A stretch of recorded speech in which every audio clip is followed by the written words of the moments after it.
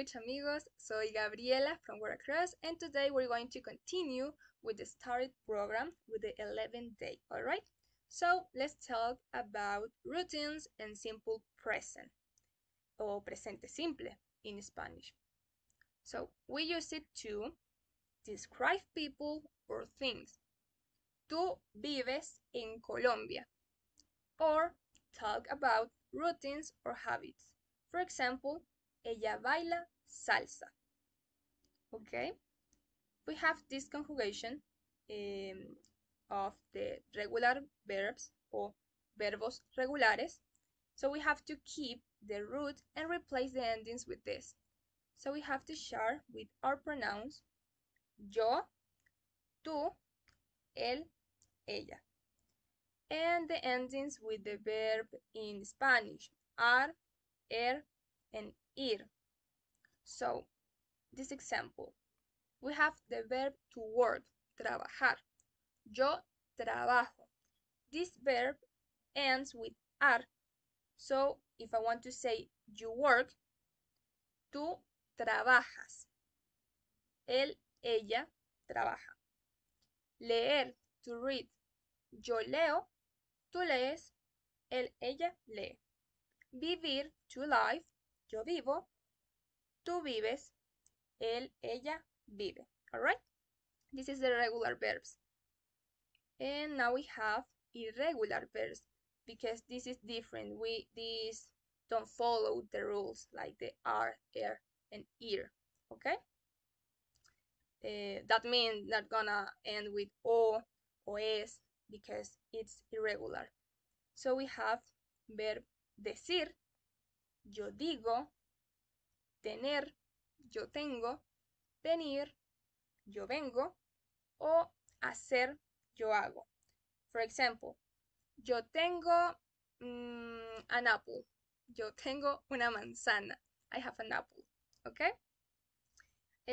We have the verb ser, yo soy, estar, yo estoy, saber, yo sé, and ir, yo voy.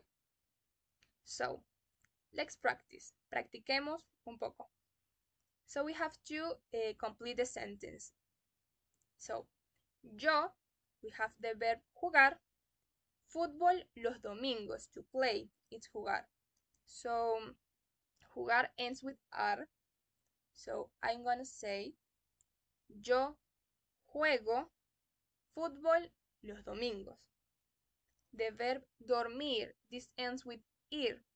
Yo duermo a las 11 p.m. o a las 11 de la noche. Yo tener, this is the verb to have. Yo tengo 22 años. In Spanish, we used to say to have for the years. For example, I have 22 years old. But in Spanish, it's like to have. So, yo tengo 22 años. All right? Ser, it's a regular verb. So, yo soy estadounidense, or yo soy colombiana o venezolana. Ir, it's a regular verb, un verbo irregular. Yo voy al supermercado los viernes. All right? Now we're gonna see reflexive verbs. So, we use them, verbos reflexivos in Spanish, we use them to indicate who's affected by an action. Yo me levanto a las 7 de la mañana. Or talk about actions that are reflect on the same subject. For example, yo me baño después de hacer yoga. So, we have the conjugations. Reflexive verbs will have the infinitive forms ar, ir. That means these verbs are not conjugated. And the ending se. Entonces, are not conjugated because ends with ar, and ir. So, we have the pronoun, the reflexive pronoun, and the verb. Yo me levanto, tú te levantas, él Ella se levanta. So we have the verb levantar, and we're gonna add the ending se. Levantarse. Okay? So this change of meaning, some verbs can change their meaning when used reflexive. For example, yo levanto, I live. Pero yo me levanto, it's like I get up. I get up to, I don't know, to my bed, for example. Okay? And now we have verbos reflexivos, some verbos reflexivos. Levantarse, despertarse, bañarse, acostarse o vestirse, like get dressed. Okay, and now we have some exercise, some examples, sorry. Me visto formal para la fiesta. Yo. I dress for the party. Me cepillo los dientes. I brush my teeth. Me cepillo los dientes. If I want to say you brush your teeth, you, tú te cepillas los dientes. Okay? So let's practice a little bit.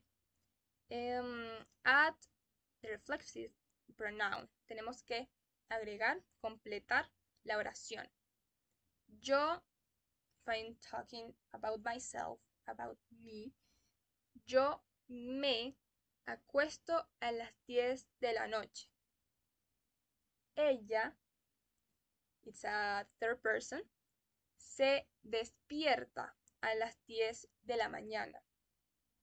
Él se viste muy raro. O yo, again, me, yo me baño con agua fría. Okay? So we have some reflexive verbs like emotions, verbos reflexivos, emociones, for example, emocionarse, molestarse, sentirse bien, sentirse mal, asustarse, like get scared.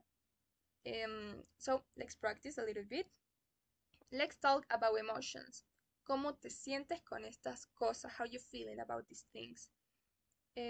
Con las películas de terror. ¿Me asusto?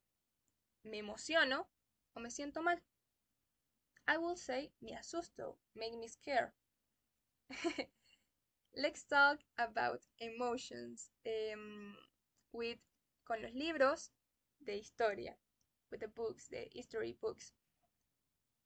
Yo me aburro, me siento triste, o me siento curioso.